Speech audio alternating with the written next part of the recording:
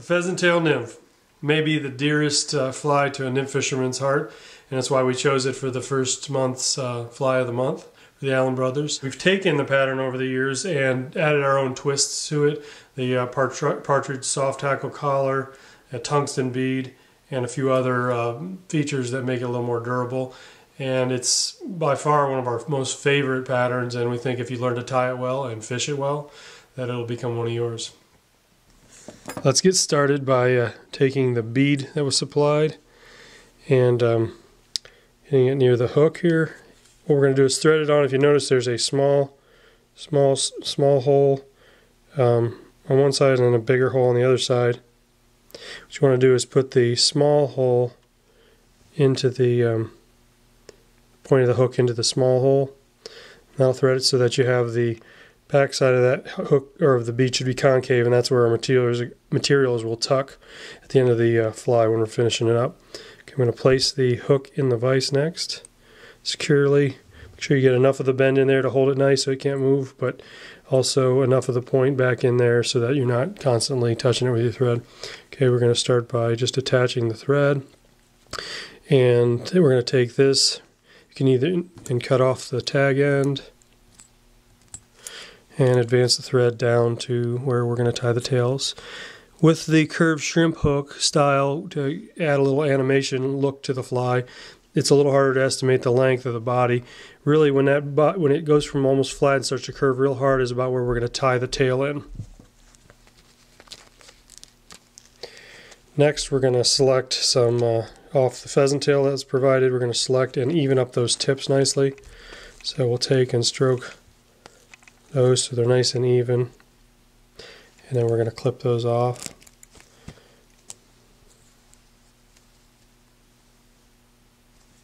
Here's the prepared tips, nice and even. We're going to grasp the tips by the fingers to hold, tie in, and if you need to make any adjustment there to the tail length, you can just pull just a little bit there. That looks good. A little shorter than the body, or about half the length of the body from where the tails are hooked, tied in, and where the bead is by the eye. That's about what we're looking at for that tail. So we're going to advance. It's important to build the body in a way that it's uniform. It'll add to a properly built fly, as well as the proportion as well will look better. So we're going to advance up to the front there, then we're going to tie in the wire at the front, and that's for the same purpose of building in that, or building the body that's a uniform, nice, the underbody is nice and uniform. So we're going to take that, tie it in all the way back to where the tails are tied in, and then we're just going to leave our copper there. The next step is going to be to select about 3 to 4 fibers. It's not as important as the tips are matched up, but it isn't a bad idea to get those matched up. We're going to select 3 or 4 of those, clip them off. So we've got our 3 to 4 pheasant tail fibers. We're going to tie them in by the tips right where the tails are coming out. Get a couple of soft wraps there. Then we're going to wrap all the way to the front again, building a uniform body. We don't have to go all the way up to the bead because the thorax is going to be just behind the bead. So that's important just to remember. You don't have to get that all the way up front, but pretty close. So we're going to go ahead and stop our thread there.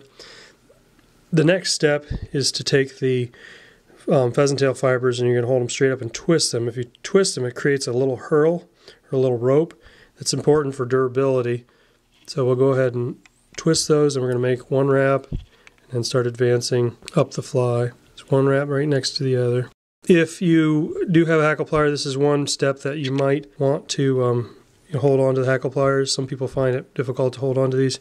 You can every wrap just hold it with your finger to get before you get that next grasp of the pheasant tail fibers, but the hackle plier is a good way to hold those as well. Okay, then we're just going to go ahead and tie off the pheasant tail fibers. Nice, you can notice a nice taper. Some of that's done because you tie it in by the tips, and the fibers are actually get fatter as they go up, so when you twist them together, the rope should gradually get thicker. The next step will be to rib the fly with the copper we've already tied in. Nice uniform. You want to do one wrap right at the tail, and then start advancing. Just keep it nice and uniform. If you have a rotary function, that's something that you can use in this case. But you do have to do a half hitch before you just behind the bead with your thread before you start doing that, or the wraps will undo. Once you're done there, you want to hold that wire straight up, make a couple nice wraps. I usually, if you notice, I made a couple wraps right there at the end of the body. It was segmented, then a couple wraps together because those will be covered by the thorax. That just adds a little durability to the fly. So you make 3 or 4 wraps there on the wire. Then to break off the wire, it's best, some people use scissors. It's a little better idea to go ahead and just rotate that around. The wire will cause a weak spot there, and a little hook will develop. When it snaps off, there's a little micro hook at the end of the wire, and the thread will hold that in and keep the ribbing a little more intact if you do it that way, and be a little more durable. Next step is to take the flashback material, and we're going to do the loose wrap. Get that thing to come right up on the top of the back there. We want it to be coming out right in the top of the hook, not on the side or one side or the other. We're going to go ahead and wrap that back to about halfway from, if you were to take from the eye of the hook to the tail's tied in, about halfway there. And we're going to let that just kind of hang off the back.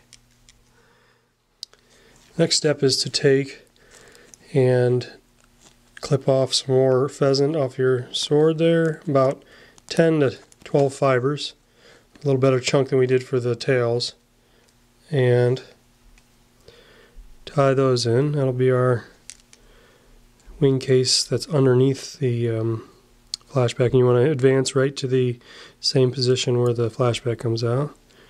You can go ahead and clip and discard these tips that go forward here. Alright, and the next step will be to grab the dubbing included. When it comes to dubbing, the best way to apply dubbing, this thread that's supplied is lightly waxed. You can apply more wax, but the most important thing is to go ahead and pull your dubbing out, get it nice and light and airy, so that it's not real dense mass. We'll pull those out, and then you want to just start with even pressure right in the middle of your fingers. To tighten the dubbing down, the fingertip pressure is the most important thing. The more you push with just the very tips of your fingers, the tighter that'll get. With this one, we don't want it to be super tight, so I'm not going to keep tightening it down. I'm going to keep it a little lighter and airier for the thorax because we want those fibers to kind of stick out and look like gills. We're going to go ahead and see how it's nice and light there. We're going to start wrapping. And it doesn't matter if some of those fibers, you can pick those off, the ones that kind of float away. I'm going to apply a little more in the same fashion, a little light and airy, and wrap those on. The thorax should be fairly short, top, front to back. If you get too long, it doesn't give a nice defined thorax area. Next step is to take one of the brown partridge feathers that's supplied, and prepare that to tie it in a called a soft hackle style fly or wing.